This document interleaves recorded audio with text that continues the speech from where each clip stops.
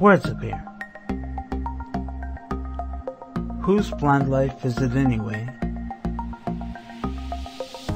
In association with Sterling Creations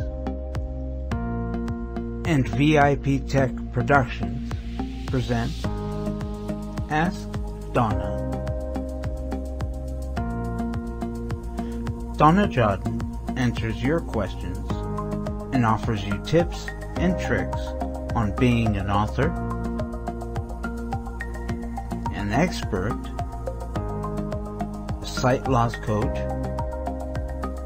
and an advocate. Hello, hello, hello, and I am Donna J. Jordan, your host for Ask Donna, the Ask Donna show, which I have been producing and recording since last year. I think it's my anniversary month, and I forgot to mention this when I started into my February shows. Never too late, but here I am. And again, I'd like to thank all of you who have taken the time to come in and listen to my shows and to provide me with feedback, with thoughts, with suggestions. Thank you so very much for helping me to reformat my shows and to move along. I know that it is so important for me to listen and to provide you with things that you want to hear, not things that I wanted to talk about. And this is why the February shows have been reformatted. I've taken the time to reformat them and to rejig them so that they are more interesting, less boring, and you won't be snoring so early on in my show. So thank you for helping me with all of this. Thank you for the growing feedback. And I encourage you to keep this feedback coming by sending me an email or emails to askdonnaonblindlife@gmail.com. That is askdonnaonblindlife@gmail.com. Thank you, Victor, for giving me the opportunity to come in once again this week and for helping me to reformat my Ask Donna shows. And I hope that everybody is going to continue to listen, and I hope that I continue to satisfy your listening pleasures. So for the first week of February, we started with Ask the Blogger, the Ask the Bloggers show, which is a new portion of my Ask Donna shows. And for the second week, we continued on with Ask the Coach, which is a carryover from what I was doing in last year. But I've rejigged the show a wee bit to include more tips, more relevant tips for you. And for this week, we're going to be having a new segment, and it's called Ask the Homemaker. This is a new segment, and I'm really, really excited about this segment because I think you're going to enjoy it. I think you're going to find some tips that are really, really interesting and useful for you. It's not about the kitchen alone, folks. It's about all kinds of other things, okay? And for the fourth week, which would be next week, it's going to be all about Ask the Reviewer. It's about, me talking about a book review and a product review. Right then, I think it's time to get down to business, okay? And for this week, we're going to be talking about some common uses for baking soda. Don't take the box of baking soda lightly, folks. Baking soda is a very, very powerful little box that contains powder, which you can use to do all kinds of things other than what baking soda is advertised for. Okay? Ooh, just a sec. Before I go on with this, I forgot to mention. Please tune in at the end of this show to hear my mental stretch and my bento basket. I always keep forgetting to mention that I need for you to tune in at the end of the show or to stay with me until the end of the show.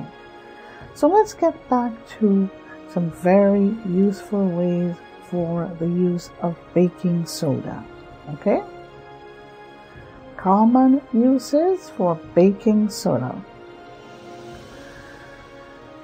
And if you make a paste of baking soda and water, you can use this paste to treat insect bites. Yes, indeed, this paste will help you to deal with itching whenever you get an insect bite. Okay? You can use baking soda along with a plastic scouring pad to clean your cups of stains from coffee and tea. Okay? So again, you can use baking soda, put a bit of it on a scouring pad and use it to clean tea and coffee stains from your cups. I've used this several times and I can tell you it works like a charm. When you use your scouring pad with a little baking soda on it and you scrub away at those stains, voila! The stains are gone in minutes. Give this one a try. And the scouring pad should be a plastic scouring pad. Okay? So the other thing you can do with baking soda is that you can add 1/3 cup to your laundry. Okay? Add it to your wash cycle and it acts as a bleaching agent. Okay, and your laundry would smell cleaner and it would just smell nice. So add 1/3 cup to your laundry cycle and you will find that baking soda is a good bleaching agent as well as helping your laundry to smell cleaner. Okay? And you can use baking soda to remove black scuff marks from your floor. Okay, put some baking soda or dissolve it in some water and then scrub away at those black scuff marks on your floor and voila, you will see that these marks come out really easily. You can use baking soda on a sponge, right? Sprinkle some baking soda on a sponge and use it to clean your bathtubs and your bathtub doors. You will see like magic how this works. Again, after you've done this, wipe it dry. So again, put some or sprinkle some baking soda on a sponge, a damp sponge that is. You then use it to scrub your tub or you use it to scrub the tub doors. After you've done that, you wipe your tub doors dry and you will see there is a big difference. Okay, if you find that your dishcloths or sponges have a sour-like smell, soak it in some water with some baking soda dissolved and you will be very, very surprised and pleased to see that that sour smell goes away. Okay? The next thing, you can use baking soda like this. Dissolve some baking soda drops in some water and you can use this to scrub the inside of your microwave. Well, I should say deodorize the inside of your microwave. So just dissolve the baking soda in some water, a few drops of baking soda, dissolve it in some water, and then use it Just use it to wipe the inside of your microwave, and this will deodorize the smells of your microwave. Works again like a charm because I use it all the time. All right, I hope that these tips that I have given you for uses of baking soda is going to be very helpful to you. I find them helpful, and I'd be interested to get your feedback as to what you think. Send me an email to askdonna on blindlife@gmail.com and tell me what you think. Again, ask Donna on blindlife@gmail.com. Okay? Right then, it is now time for our mental stretch. All right. And again, you can read more about me by visiting www.donnajodhen.com. You will read about me as a coach, as an advocate, as an author, as a blogger. But this segment I'm really excited about because it's a brand new segment, and you will learn all about different ways to use different products to do different things other than what they are presently used for. Okay, let's get back to the mental stretch. And for this week, I want to tell you that the mental stretch is very important when it comes to being able to clear your minds and your imaginations of cobwebs and clutter, and to create and spark your creative juices. To stimulate and spark your creative juices. I call this the MIC principle, M-I-C. Clearing your minds of clutter and cobwebs along with your imagination. So M is for mind, I is for imagination, and C is your creative juices. It's being able to spark and stimulate your creative juices. Hey, if you can have stretches for your arms, your neck, your stomach, your back, your leg, your toes, your heels, why not the mental stretch?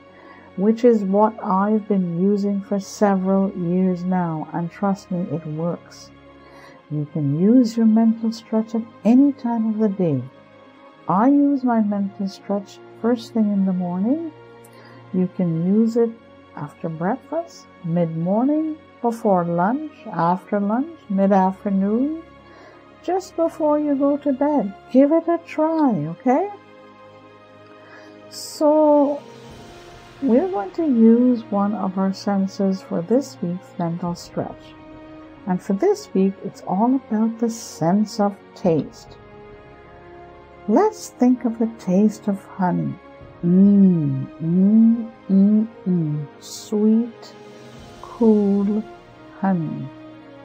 Just put a bit of it on your tongue and see what happens next. The honey is sweet, sticky, and cool. And you could chase this honey down with a bit of water. The taste of honey, it sure tickles your mind and your imagination. And it also tickles your creative juices. I use this, and I only tell you things that I use or that other friends of mine or family use as well that are effective. Okay? Taste of wine. I'm sure that most of you listening in will agree that the taste of wine, one of your favorite glasses of wine, could be red wine, white wine, sparkling wine. You can use this glass of wine at any time you like. You can use it while relaxing at a meal with friends. It does indeed clear your mind and your imagination of cobwebs and clutter. And it does spark and stimulate your creative juices. How about a hot drink at this time of the year, at this time of the month? Nice hot drink to warm the tummy. The tummy may be grumbling a bit and you don't know what to do. The one thing I will tell you is when you have a grumbling tummy, it sure prevents your mind and your imagination and your creative juices from functioning properly. So a hot drink is just what the doctor orders. Think of this hot drink going down your throat nice and smooth into your tummy. Yummy tummy, okay? What I will tell you is that the smell of a hot drink also helps. So you can combine your sense of taste and your sense of smell for this hot drink. Right then, we are coming to the end of my show. Before I give you my bento basket suggestions for this week, please do not forget to send me an email at askdonna